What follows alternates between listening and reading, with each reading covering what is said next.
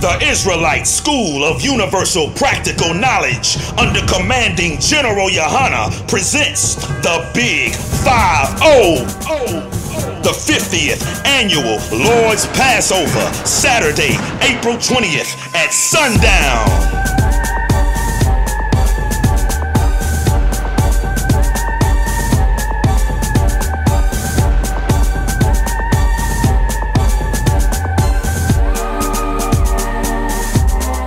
But I'm here to tell you one thing. Whatsoever rank you got, you better go out, man, and do the will of the Most High like it has never been done before. And sing the next fucking life that's on the heart.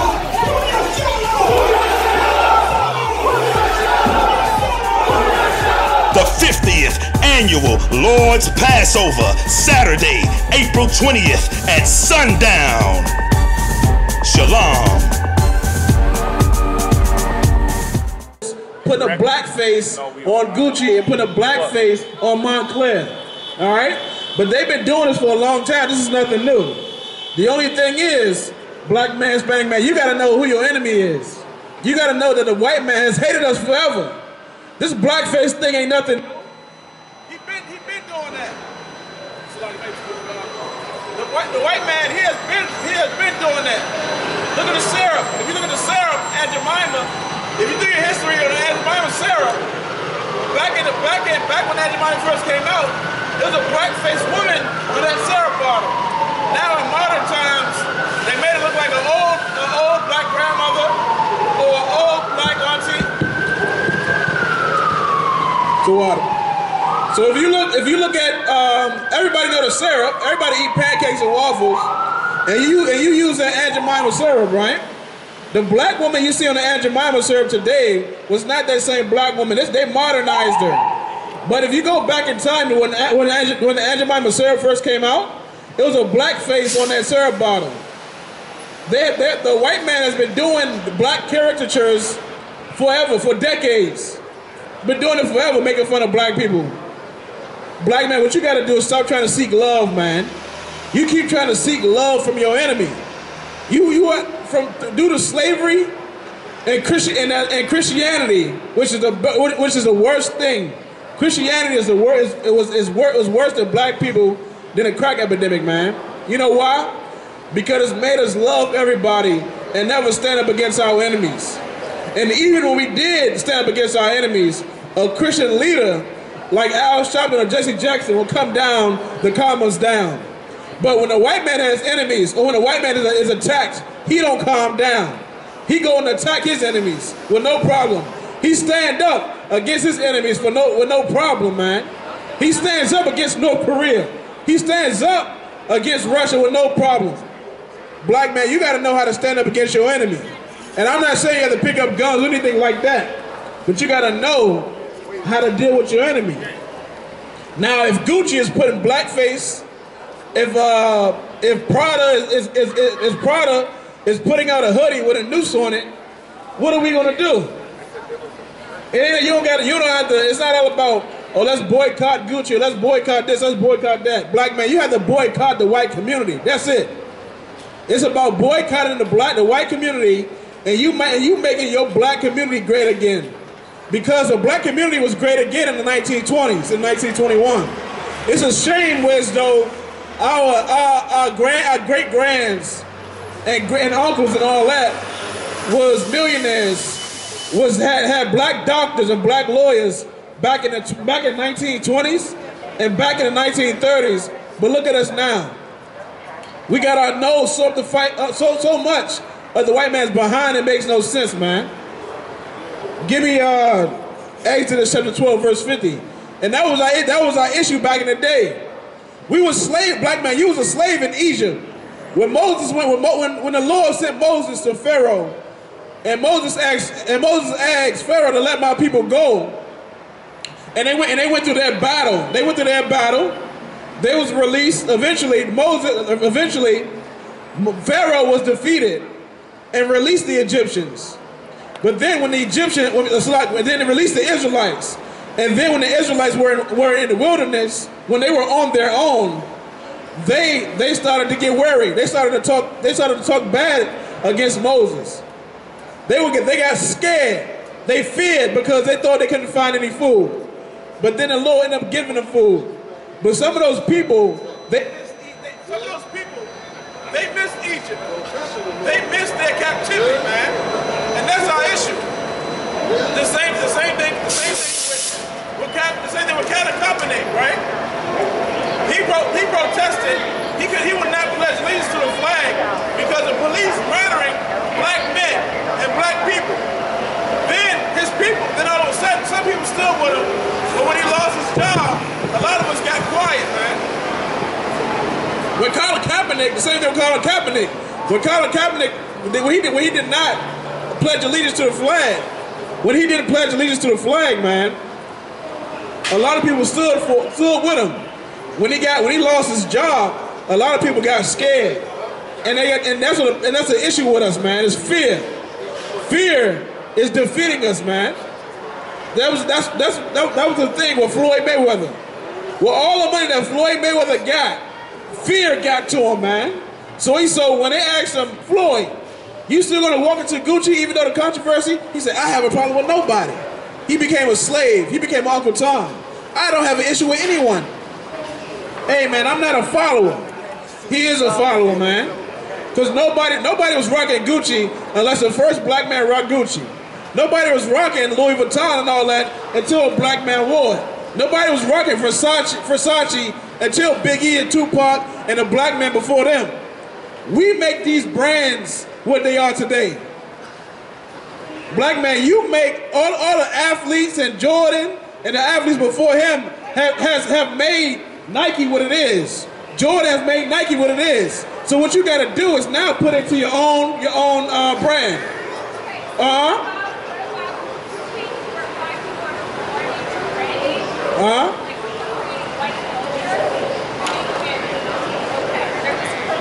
Say again? They're not necessarily creating their own brands. Yes, maybe Kanye West has Yeezy, but like it's not popular. It's only within a certain community. Well, we got it. What it is all of us had to come together as a group. And we got to come together as a whole. And we got to come together as a whole, right? And make our own thing popular. Black people had Rockaway and had FUBU and had all types of black brands, but now all of a sudden they're not popular because some white people's brand, man. No, how do you get white people, Asian people? I don't care what kind of people you buy in. We don't care about the other races, man. We don't. That's their business. We don't care about a Gucci or Louis Vuitton. Don't run away. Don't run away. Do you go buy? Do you own a Chinese kimono? Do you go and buy an Asian dress? Do you go buy Arab clothing? Do you own an African dashiki? Do you own an East Indian sari? No, you don't, because those cultures are not popular. Don't nobody want to walk around like a geisha. Don't nobody want to walk around looking like a damn terrorist like them Arabs. Black culture is American culture. Black culture is the world's culture. Nobody else copies black people more than the other nations. You got Chinese now wearing dreadlocks, singing reggae. You got Japanese trying to be hip-hop artists, singing Japanese trap music, talking about arigato. Breakdancing, stealing all the culture out in New York. You got Africans now in Hollywood pretending to be you. Ain't nobody care about trying to sell our culture to them. What we need to do is realize that we don't need these heathen nations. And our culture should stay for us and us only. The Bible said, ye are the salt of the earth. And the sister doesn't understand that. But she was right when she said, we trying to assimilate into their culture. What we need to do is self-segregate. We need to go back to segregation again. Just not forcibly by the white man, but for our own. We're in a position of power right now to take away all our resources, all our money and our energies and our culture away from the white man. And you can watch him fall. And I ain't lying about it. You look at it. The Chinese right now you in Chinatown, surrounded by Chinese businesses with writing you can't read.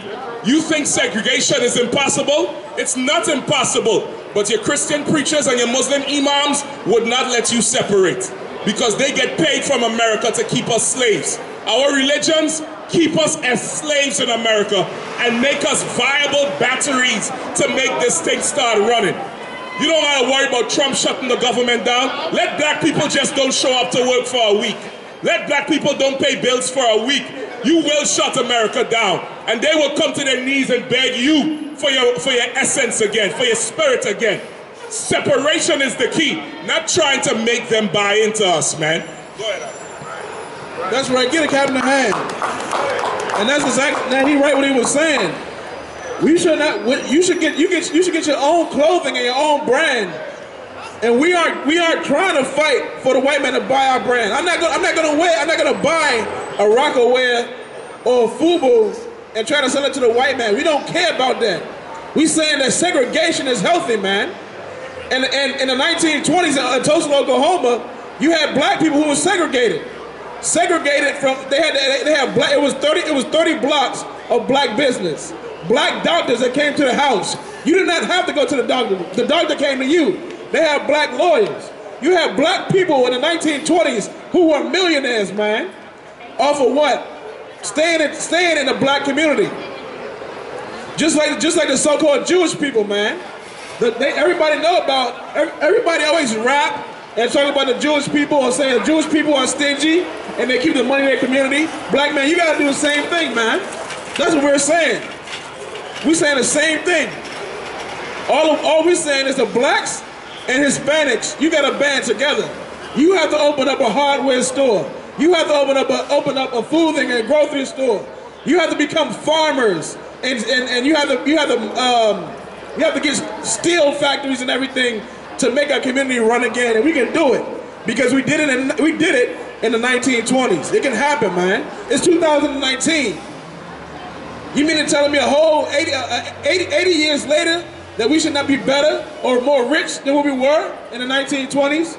It happened because we integrated with the white man. We have integrated with our enemy, and now we're pressed. Or we feel fancy when we at the white man's restaurant eating a bloody steak. Eating a bloody steak. He's an animal. He eats raw food. We don't do that, man.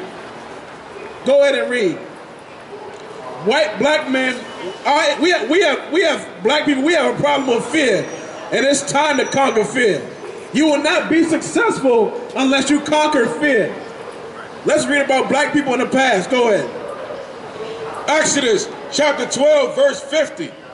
Thus did all the children of Israel, as the Lord commanded Moses and Aaron, so did they. And it came to pass the selfsame day that the Lord did bring the children of Israel out of the land of Egypt by their armies. Right. So now Moses with the Pharaoh, did that whole battle, let my people go and everything. And after the Lord destroyed Pharaoh, the Israelites were released. And now they are in the wilderness. Where you at? Go ahead. Give me check the same book, chapter 16, verse 3. Let's see what happened in the wilderness. What happened with Floyd Mayweather? When they asked Floyd Mayweather, is he still going to buy Gucci with all the controversy going on? He was struck with fear. All of a sudden, first of all, he honestly looked like he didn't even know about the Gucci controversy. And then he said, well, you know what? I don't have a problem with nobody. He became a coward, man. Black man, you cannot be a coward in America, man. Go ahead. Exodus chapter 16, verse 3. And the children of Israel said unto them, would to God we had died by the hand of the Lord in the land of Egypt, when we sat by the flesh pots. Right. So now the people were just released from slavery, right? Imagine right now, black man, Hispanic man, you gotta know that we are in slavery in America again. You are not free.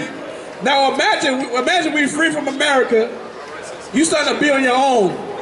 Some people are starting to miss America. With all the police shootings and all the poverty that we lived in, some people saying, oh, living in poverty was better than living in the woods. When we were in the wilderness, we could have built up our own kingdom, man. Go ahead. So now the people are saying, but when we was in Egypt, we were by the flesh pots. We had crops to eat. Go ahead. And when we did eat bread to the full. For ye have brought us forth into this wilderness to kill this whole assembly with hunger. Right. So once the Israelites were released from Egypt, they start talking, they start murmuring amongst themselves. They start talking to Moses saying, oh, you release us from slavery, that we come out here in the wilderness and that we die of hunger, man. We were in the wrong spirit.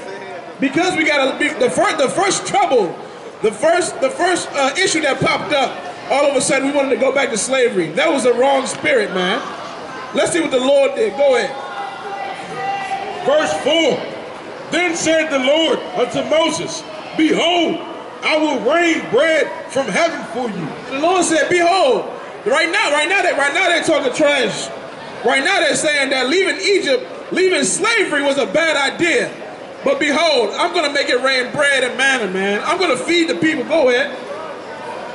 And the people shall go out and gather a certain rate every day, that I may prove them whether they will walk in my law or no. And it shall come to pass that on the 6th day they shall prepare that which they bring in. Right, man. So the Lord prepared food for them. And that's what we got to understand. We got to understand, if we put our faith in the Most High God, that we will be fed, that we can conquer our enemy. And right now, it sounds like BS. You know why? Because we go to church every Sunday. We go to Bible study every Wednesday, and our life has not changed. I got a news flash for you. God is not in Christianity. God is not in that church, man. Your pastor is a pedophile. Your choir leader is a homosexual. There is no good. There is no angels. That is not a good spirit or a Holy Spirit in that church. There's nothing but demons in that church. Leave Christianity today and watch you be a better person. Watch you have a much better spirit, man. The Christian church is full of homosexuals, man, and full of pedophiles. There's not a good spirit in that church. Christianity is nothing but white supremacy. It teaches black people how to become a good slave, how to bow down and kiss the white man's feet. And when he kill you, when his racist policemen kill you in the streets, and when we come up and protest, our black leaders like Jesse Jackson come and tell you to sing. Sing a song like you did 50 years ago with Martin Luther King. And he was a failure as a leader, man. Give me Numbers chapter 11 verse 4. We gotta fashion, man.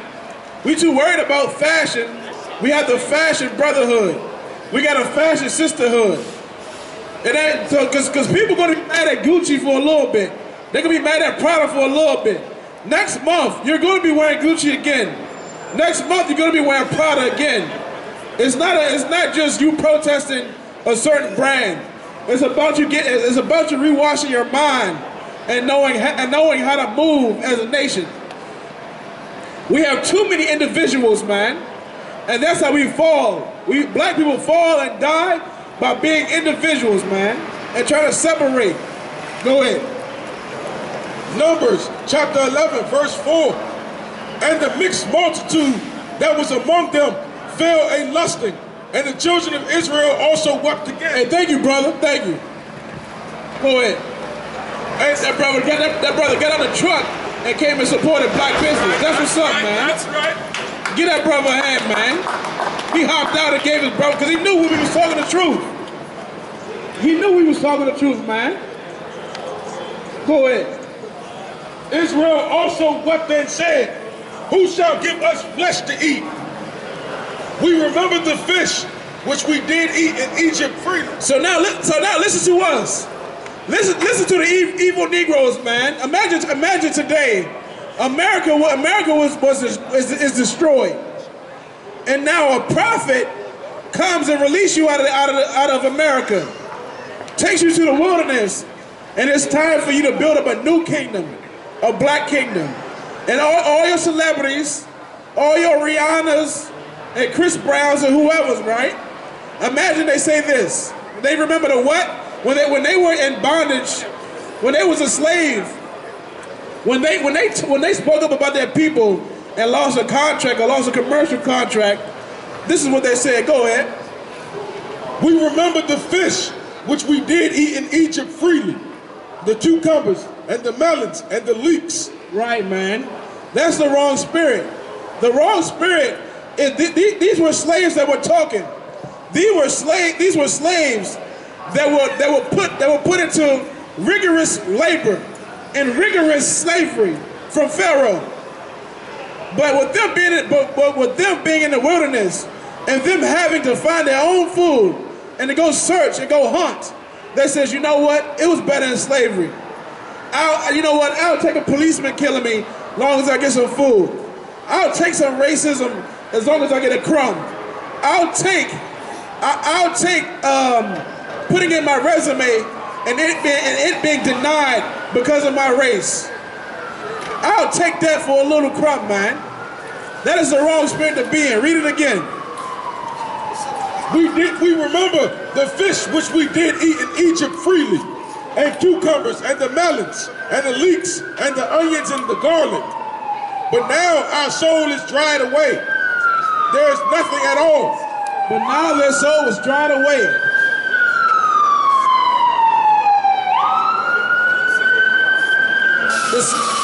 The slaves were released from Egypt. They had no food. They had no patience, man. A little trouble came up, and they got scared. And that's what that is what's wrong with our so-called leaders, man. That's what's happened. That's what's wrong with Steve Harvey. The discussion on the Steve Harvey show and between Steve Harvey and Monique was about fear. It was nothing but fear. It was about Monique being riled up. She thought she wasn't getting paid what she thought she would get from Netflix.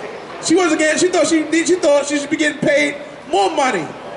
So she said, you know what? I'm being blackballed. She cursed out some people. She might have went the wrong way about it because she had no discipline. But that was right anger, man. That was right anger. And then you have sellouts like Steve Harvey that tell her, look, we black out here. We black. We can't move like that. We can't move like that. This is the money game. I cannot stand up and fight because I'm gonna lose my money. I will sell my integrity for some money. Steve Harvey is a coward, man. Steve Harvey has his tail tucked between his legs, man. He is not a man that you can depend on. He's bending over for the white man.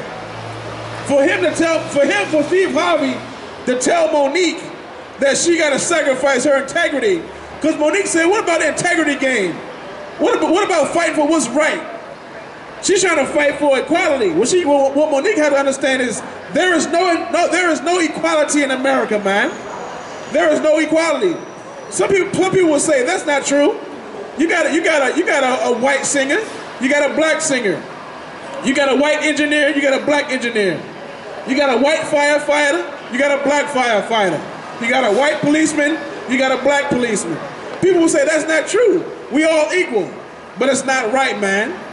If you go into all these fields and ask these black people about their stories, you will find out that there is no equality, man. You got black people, you got black men that are policemen and have no record, but when they take that uniform off, they are being harassed because of their skin color. You got black people that are policemen that are being pulled over and harassed and tased. And once a policeman find out that they're so-called policeman or one of them, they feel sorry, man. It's crazy as hell as though the black policeman knows that he is not safe once he removes his badge off his chest. He's just another nigga, man. It's crazy, man. Go ahead. There is nothing at all beside this manner before our eyes. It should be our issue is fear, man. Once we conquer fear, you will be successful. The Israelite School of Universal Practical Knowledge under commanding General Yahanna presents the Big 5-0. The 50th Annual Lord's Passover, Saturday, April 20th at sundown.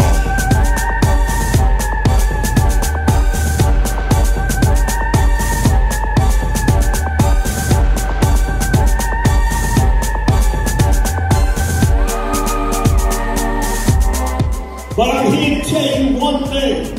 Whatsoever right you got, you better go out, man, and do the will of the Most High like it has never been done before, and see what's for the life that's on the line.